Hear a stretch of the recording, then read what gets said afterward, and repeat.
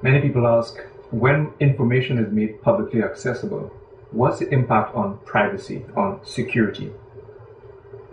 Well, one of the key tenets of open data is that open data involves non-personal information. Open data involves data sets that are already captured and held in public trust. The key point of distinction is that it is now made available in a format that can be accessed by anyone.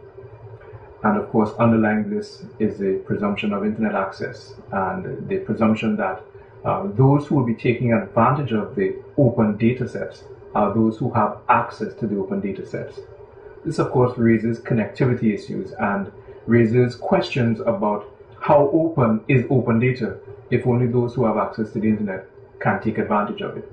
Are we creating a new digital divide, for example? These are legitimate questions, and these are questions that all point to the imperative of informed policy undergirding any open data initiative.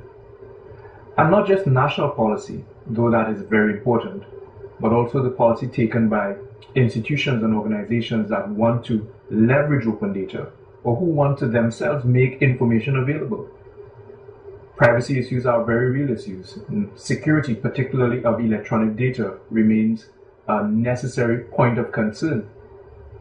But when you consider, or when you weigh in balance the benefit of making data sets publicly available against the threats that come from people taking, let's say, taking advantage of this information for negative uses, one must conclude that the benefits far outweigh the risks. But this conclusion has to still be embodied in the forms of policies that protect or mitigate against those risks. And that becomes the role of our policymakers. That becomes the role of our academic institutions, who have a responsibility to not just put information out, but to track how it's being used, to analyze the real benefit and the tangible benefits that come from making more data more available to more people.